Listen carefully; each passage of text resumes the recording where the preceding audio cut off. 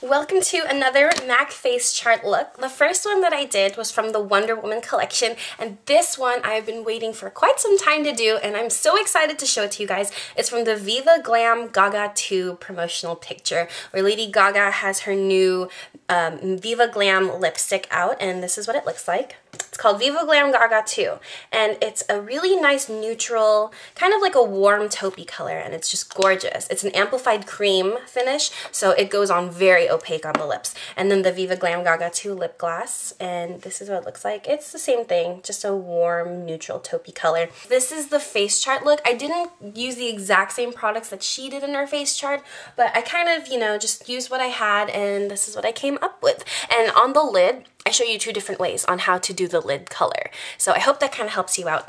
But yeah, the face is very, very, like, you know, just one tone. The lips are very one tone. There's just a slight wash of peach on the cheeks, and that's pretty much it for the look.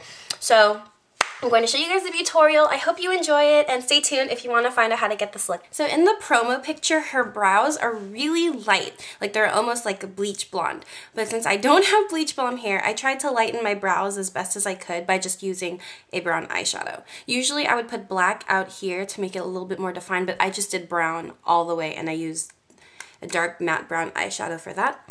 And I'm going to show you two ways on how you can do the eyelid, because her eyelid uses Gleam eyeshadow, which is like a pinky, orangey, coral, frosty color. So for this eye, I'm going to use the Coral Crepe Paint Pot.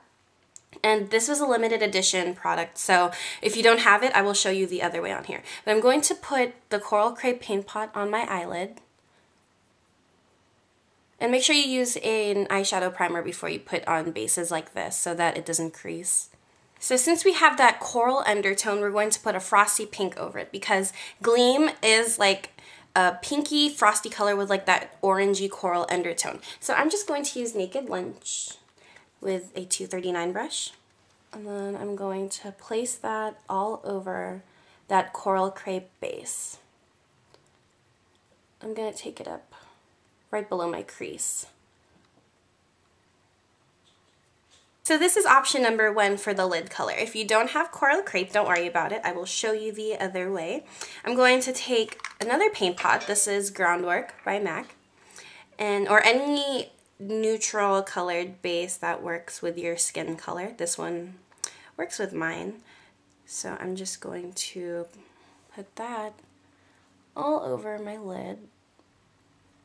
And we're still going to use the Naked Lunch eyeshadow, but to bring in the corally undertones, we're going to mix it with Paradisco, which is right here. So this color and this color.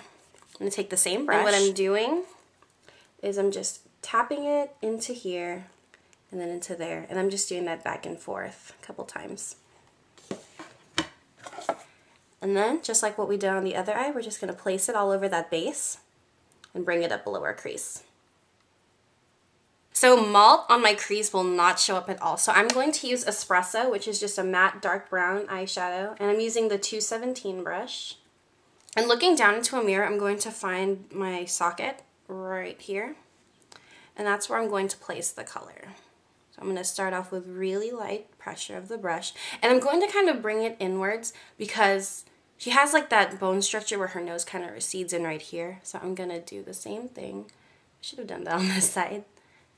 I didn't want it to be too dramatic.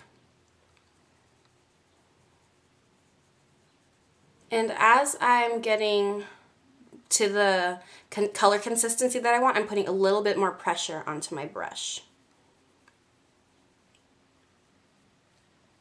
Then with my fluffy 224, I'm going to take a Blanc Type.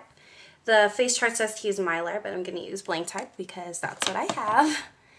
And then I'm going to place this underneath my brow and then just blend it into the top of that espresso color. So for this inner corner, it says to use Crystal Avalanche. I'm going to use this Maybelline Eye Studio. This is Sapphire Siren, and I'm going to take this frosty white color right here. If you have Vellum by MAC, you can use that too. I have it, but I didn't want to use it for this look because it has kind of like a lavender undertone, and I just wanted a color that was strictly like a pearly white color. So I have that white color on my brush. And then I'm just going to place this on the inner tear duct. And I'm going to kind of bring it out here, just like that. Then I'm going to wipe off my brush. And then I'm going to blend this out. If you need to go back to your fluffy blending brush and blend out this inner corner, you can do that as well. Then for my lower lash line, I'm taking an angled brush with that same espresso color. And I'm going to put it at the base of where my lashes grow.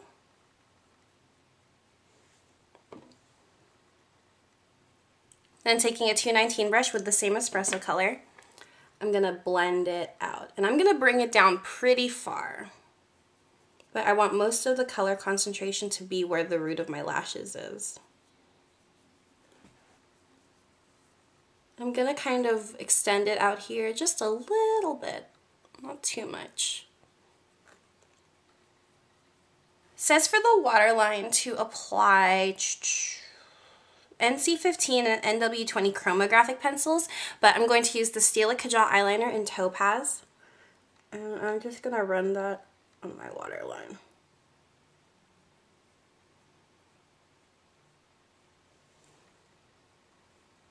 Alright, and then for my upper lash line, I'm going to use the L'Oreal Carbon Black. Any liquid eyeliner or even just regular black eyeliner will do. But what I'm going to do is I'm going to make the line really thick throughout the top part of my eye. And not really winging it out, I'm just kind of making a little angle out there. Nothing fancy because we are going to be putting false eyelashes. So off camera, I'm going to do the eyeliner. And then for the eyelashes, I'm going to apply the Ardelle Demi Wispies.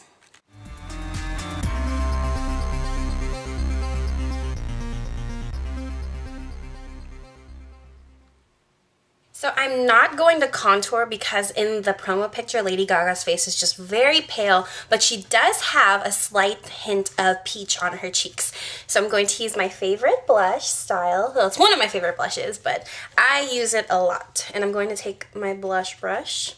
Actually, this is a powder brush, but I use it for blush because it helps give, especially for this look, it helps give a really slight wash of color on the cheeks. So I'm just going to place this on the apples of my cheeks.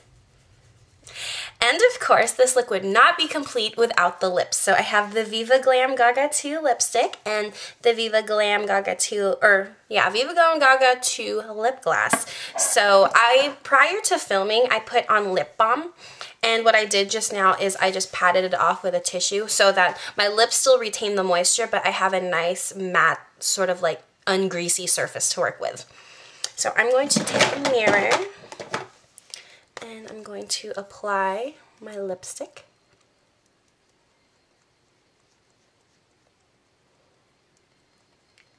And then the lip gloss to finish off the look.